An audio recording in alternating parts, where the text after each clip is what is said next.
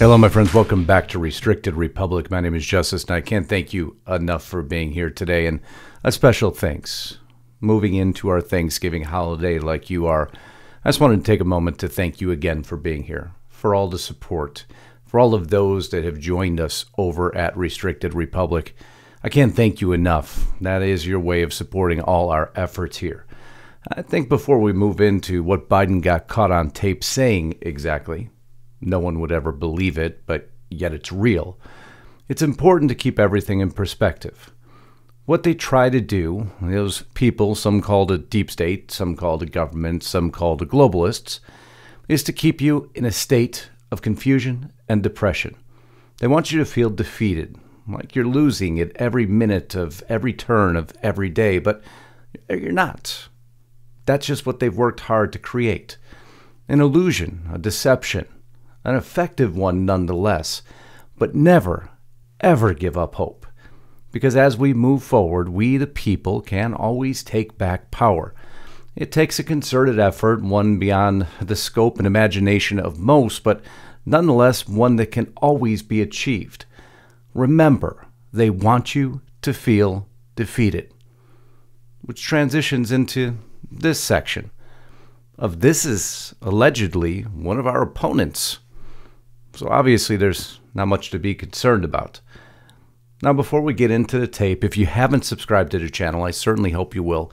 And if you do me a huge favor, if you haven't gone to Restricted Republic, I'd certainly appreciate it if you could. That's your means of supporting us. Lisa Haven and I created that network to tell you all the things we can't tell you anymore. Right now, to enjoy it and to enjoy all the videos you see flashing across your screen, go ahead and use at monthly checkout discount code Let's Go Brandon.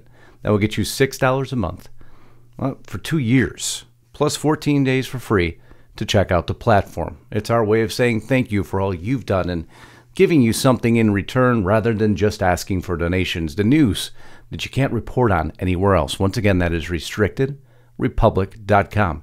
And by the way, if you're already subscribed, you can also buy gift cards there for others to make sure they wake up to, again, what is alleged to be our opponent. Folks, I truly can't make up what was caught on tape. I will do what needs to be done to reduce the price you pay at the pump. From the middle class and working families that are spending much too much, and it's a strain. And you're the reason I was sent here to look out for you.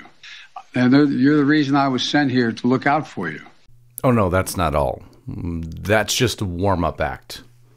You're the reason I was sent here, to look out for you.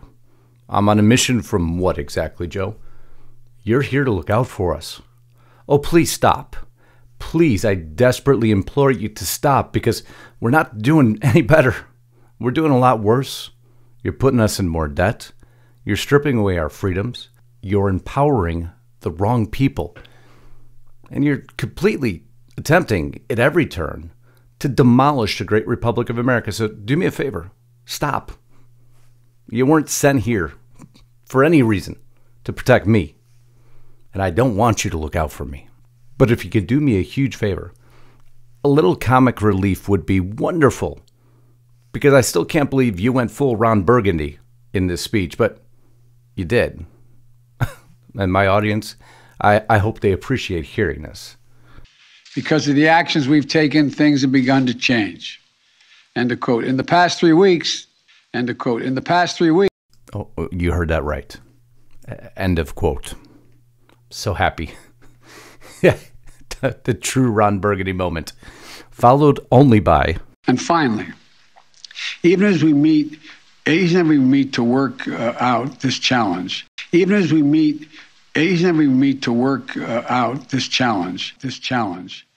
important to maintain perspective about where our economy stands today. Even if we meet, it's important to remember, the perspective about where our economy stands today. Oh, we know where it stands today. But, Joe, there is cause for concern.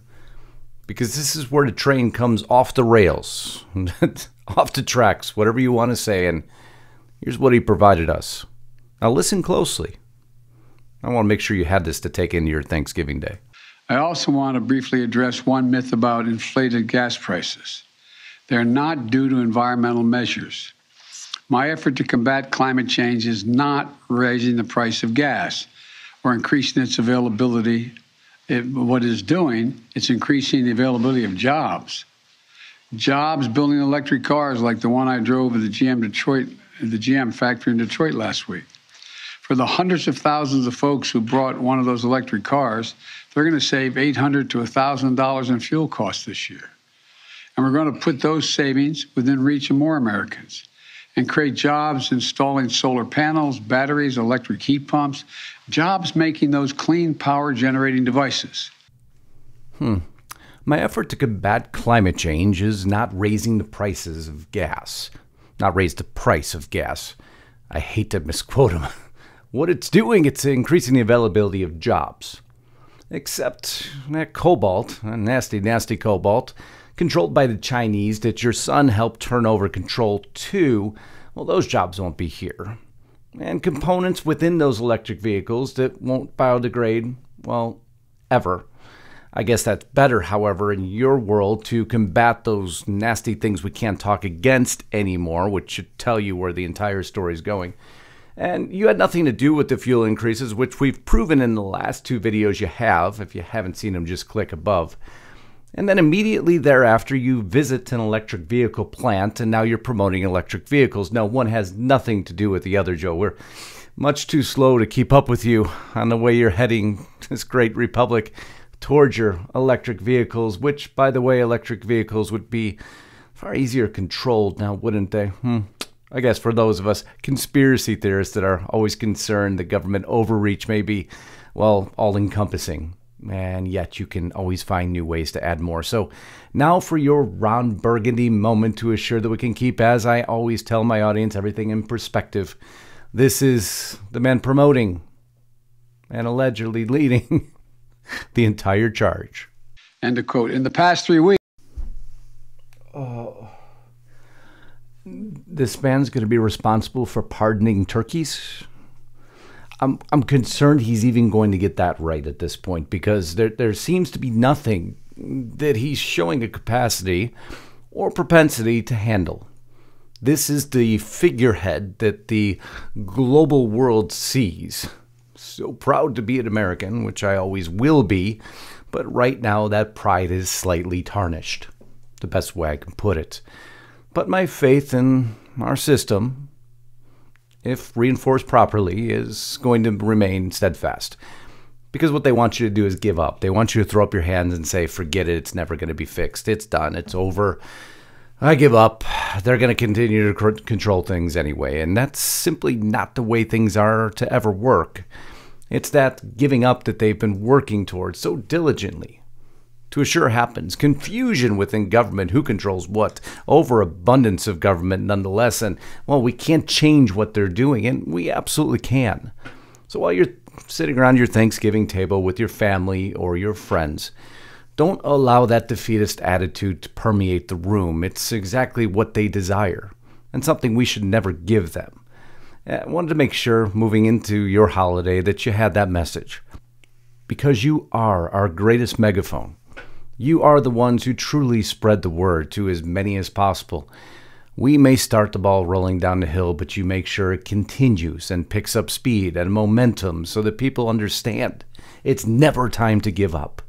We must always be thankful for what we have, and for that we must always protect what we have. And I love you all for being here. I can't thank you enough. You know I'll never go on a couple days off without doing something, again, to say thank you to you, the people who truly allow us to be here. I love you all. I hope you have an amazing Thanksgiving. More importantly, Godspeed and God bless. Until next time, Justus Knight, signing out.